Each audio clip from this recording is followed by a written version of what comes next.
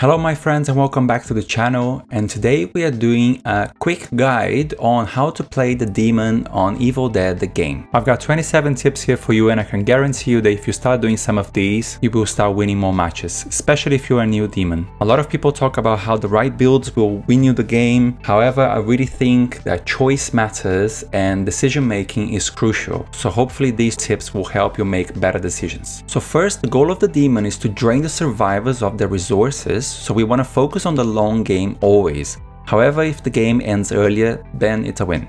Then you want to try and find the survivors fast. The best way to do is look on the map, see where you are, see what the two objectives are, and then know that the survivors cannot be near you, neither both objectives. Try and use the information to locate them. On your way to the survivors, trap everything on your way, especially chests. Chests give you the most XP, so I highly recommend you make the stop and get that extra XP. Once you found the survivors, keep trapping everything around them and possess units on the ground to save your infernal energy. I wouldn't spawn units unless absolutely necessary. Save a demonic dash for special occasions. You don't want not to have it when you need it. So good situations to use the demonic dash is when they're picking up a survivor that is bleeding out, when they're raising a survivor. If you really need the energy, then perhaps do it when they're looting a chest or when they're engaging with your units so that their movement will be more predictable. Cancel it if you know you're gonna miss it. Go for the isolated survivor, but perhaps if they're a hunter, avoid. If they're support, definitely go for them, because a team without a support is a team more likely to lose. If they start looping you using the environment, then they might try to waste your time. In that case, you should either go for the group and try to level up, or you can keep trapping around the looper and hope they make a mistake.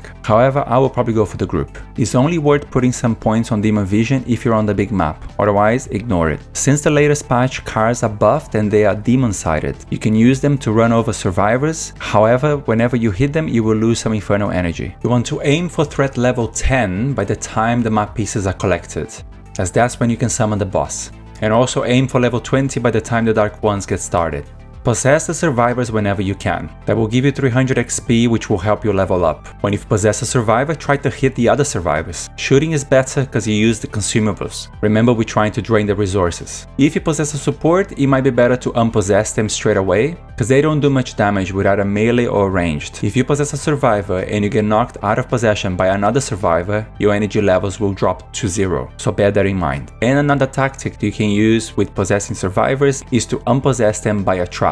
That will obviously activate the trap, it will give you some XP, and you're gonna have a unit on the ground. If you have infernal energy saved, you'll be able to possess your unit and start wreaking some havoc. Play survivors, it will help you understand the game better. When using basics, dodge in between attacks. Be wary with some survivors that will bait you with cars. It might be best to go for the groups or to keep trapping to level up. Level up your traps initially. They will help you increase the fear in the survivors whenever they get triggered, and high fear levels means easier possessions. Traps level 3 drop elites, and elites are much better since the latest patch. When doing point, set as many traps inside the point as possible. Keep them active again and again as soon as you can. That way you're always going to have units on the floor while still possessing another one. It will also help you increase the fear levels on the survivors, which can eventually lead to a possession. When you get exorcised from a point, make sure you mark that on the map before you are expelled somewhere else. When on the book phase, make sure you go for the book, especially if survivors are still high in resources. And finally, any 3 points on extra damage on your units will not deal any extra damage on the book.